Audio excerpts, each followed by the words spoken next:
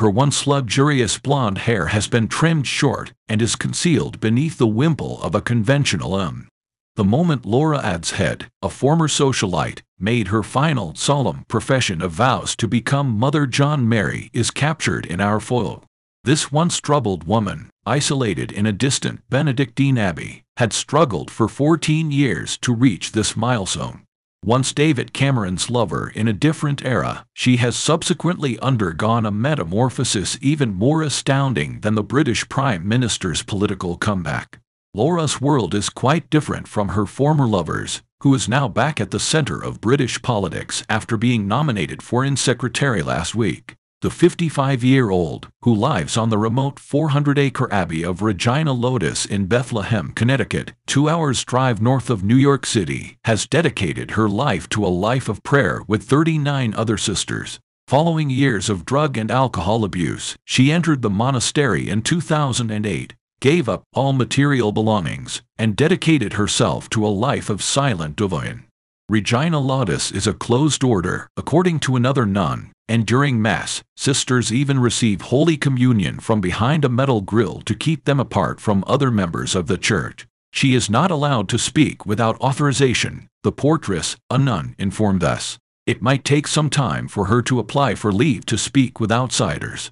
Cameron and Laura met while they were both Oxford University undergraduates. Laura was born in New Zealand to British parents and was a former student of the £45,000 per year Cheltenham Ladies' College. After that, they worked at Conservative Central Office from the spring of 1990 to the summer of 1991.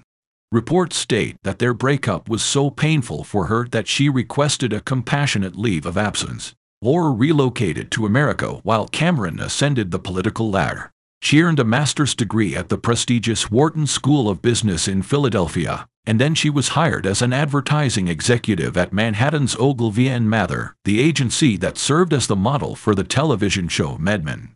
However, she sought help from Alcoholics Anonymous, discovered God, and became a novice nun at the monastery after experiencing addiction problems. Making vows is a declaration of love, Laura writes on a page on the Abbey's website dedicated to the final profession of Mother John Mary in October 22.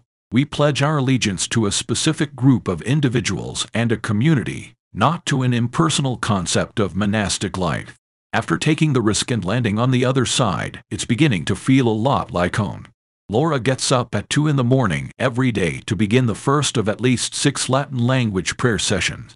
She works weekends in the Abbey shop where she sells candles, cheese made from scratch, and wooden bowls crafted from trees that have been felled on the property. In addition, she assists with cleaning stables and caring for her cherished rose garden on the 400-acre dairy farm. Pictures of nuns making cheese, baling hay, and milking cows can be found on the Abbey's website. The first account of Laura's transformation from party girl to nun was in the 2011 Oscar-nominated documentary God is Bigger Than Elvis, which followed the 85-year-old Dolores Hart, another nun at the convent. After co-starring with Elvis Presley in the movies Loving You and King Creole, Dolores left Hollywood at the age of 24 to become a nun at Regina Laudis, where she remains to this day. I feel like I tried most things in life that are supposed to make you happy, said Laura, whose theologian father wrote the book Philosophy of Religion in 19th century England and beyond, in the documentary. I fell victim to drug and alcohol addiction as a result of that adventure. Yes, I can see this world has no real meaning for you anymore, my mother remarked when I told her that I was going to join the Abbey. I saw women here who possessed the things I wanted when I looked around. Here, you choose to give your life up to God. Laura shares a bathroom with other people and lives in a basic room with a wooden bed and a bookcase full of religious books. The Abbey offers a guest house where Laura's former classmate Shelley Sprang once stayed for those looking for peace and serenity.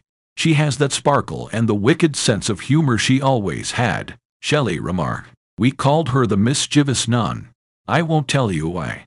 She remembered meeting David Cameron in London's Sloane Square while he and Laura were dating, and he mentioned they would get together for Friday drinks. The only documented occasion Laura left the Abbey was in 2011, when she traveled to New Zealand in the wake of the earthquake that destroyed Christ Church Cathedral, the place she and her parents had attended services. In 1996, Cameron wed Samantha Sheffield,